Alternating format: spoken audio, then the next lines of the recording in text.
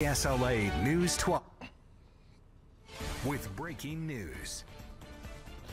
And we do begin with breaking news in our crime tracker, I should say, on a day that should be full of thanks. Several families are forever scarred after a fatal tragedy.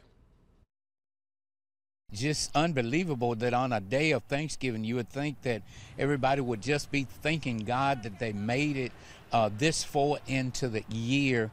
A day of thanks has been marred with tragedy. According to the Shreveport Police Department, 2 people were shot in an exchange of gunfire. 1 person was pronounced deceased at the scene.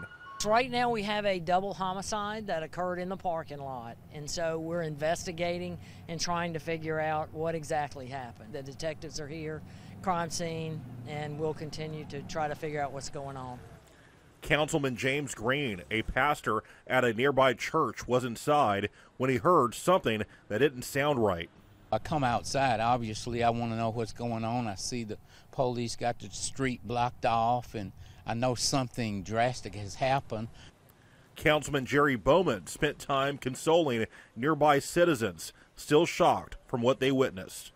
I've seen some disgust, I've seen some upsetness, and I do believe that, things are supposed to be getting better, and then it looks like they're getting worse. I wish it was a way that we can sever our differences better than what we have been doing here.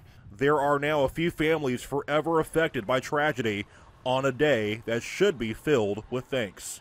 They need to teach conflict resolution. This is not a way to resolve any type of conflict. Just, it needs to be taught.